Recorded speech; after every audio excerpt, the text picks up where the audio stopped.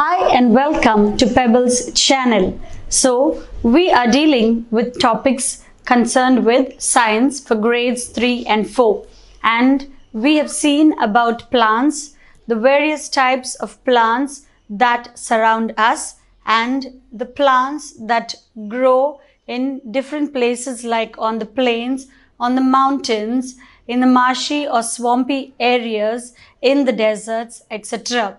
And the parts of the plant like your root that grows below the ground, the shoot that grows above the ground, and the flowers, the buds, the branches, and the leaves. And how the leaf is called the kitchen or the food factory of the plant because it prepares the food getting the help of the sunlight and carbon dioxide. Our next topic is animals, and we have seen the classification of animals.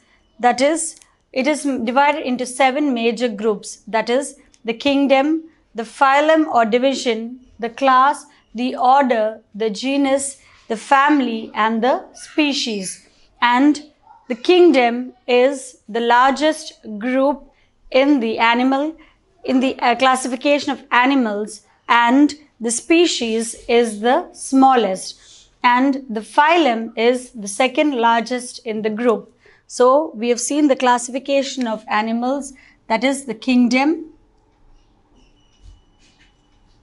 So kingdom, phylum or division,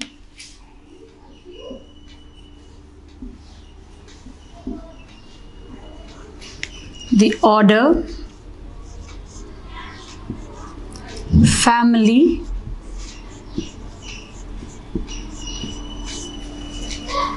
the class, genus, and the species.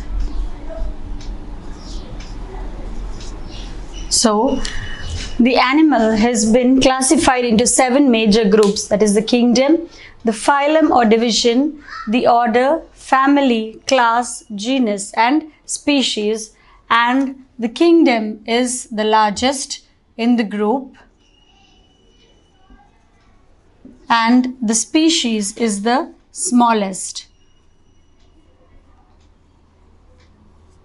The phylum or division is the second largest in the group.